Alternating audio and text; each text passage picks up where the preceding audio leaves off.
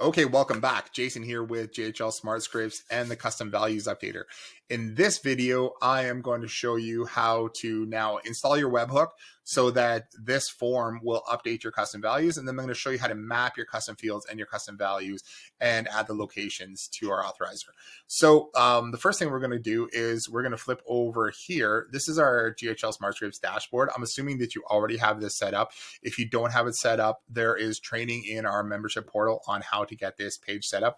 It's really simple. The onboarding email that we sent you, there's a custom values or the custom menu link URL in there. Copy and paste that into your custom menu links and add it to your agency account. So once you're in here, you will see custom values updater here, but you'll also see it up here under smart apps. So we're going to go down, and first thing we're going to do is I want to grab this webhook right here. We're going to copy it.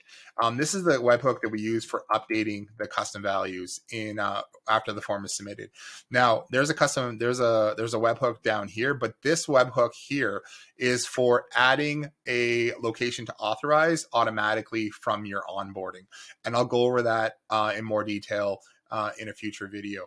Right now, I'm going to show you we're going to grab this. We're going to go and create a workflow for the form that we just updated. So this form here is called Form 0. I'm actually going to rename it because I think we can have a better name than Form 0. Let's just update that. Custom values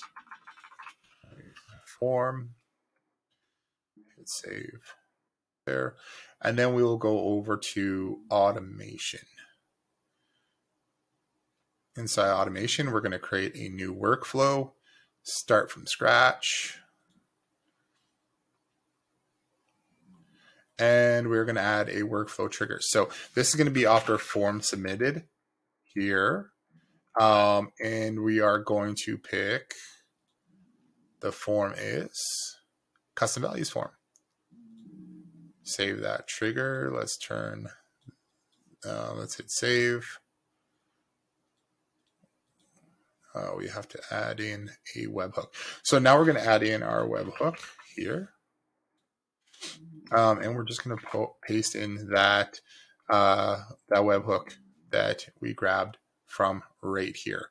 Okay, we're going to paste that in there, hit save, and let's say rename this custom values demo.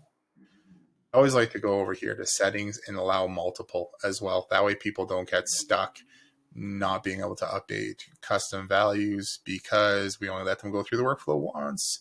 So let's do that. And then sometimes it's nice to go remove from workflow as well, just to make sure that they're removed from this workflow once their custom values are updated.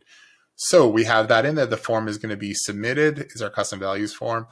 Our webhook is going to get called, and then we're going to remove that from the workflow. Okay, and we'll go back here. So that's how we add the webhook to the workflow. In the next video, I'm going to show you how to map your custom values.